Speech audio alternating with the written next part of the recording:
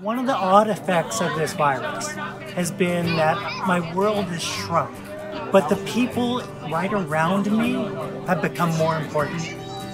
We have a neighborhood happy hour every Saturday, and we sit 6 feet apart in a big circle, and I thought, well, you know what, let's see if we can do something together as a neighborhood.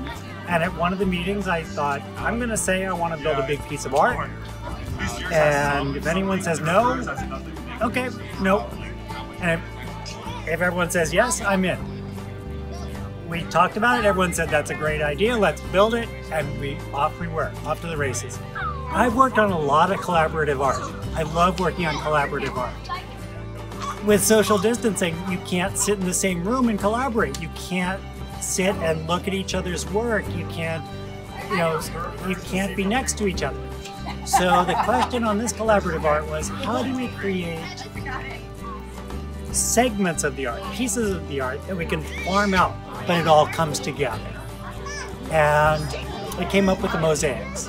In particular, I wanted neighborhood kids to build mosaics for the foot of the pillars for the sculpture. I wanted kids to do something besides look at a screen. I wanted kids to enjoy the physical world.